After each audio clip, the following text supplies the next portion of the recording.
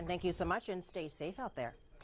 Tonight in Health Matters, if you're experiencing severe back pain, there is a revolutionary procedure which can do more and actually help get rid of it. News 12 Connecticut's Mark Sudol showing us this amazing technique. Only 2 patients in the world have had this surgery so far. And one of them is a patient of Dr. Vijay Yanamadala with the Ayer Neuroscience Institute Spine Wellness Center in Westport. He had already had a lumbar fusion surgery. He has osteoporosis. His patient had a special spine surgery.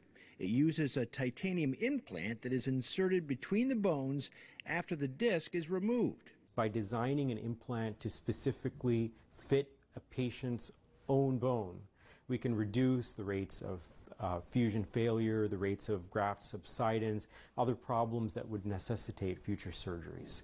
And all of this is really part of a goal of making this the last surgery that a patient needs. These little implants are made specifically for each patient with a 3D printer. It looks like bone, and that allows us to actually then facilitate bone growth through this cage so that the bone above and the bone below actually fuse together. Dr. Yanamadala says a month after his patient's surgery, his leg pain is completely gone. He hopes others will be doing this in the future. In Westport, Mark Sudol, News 12 Connecticut.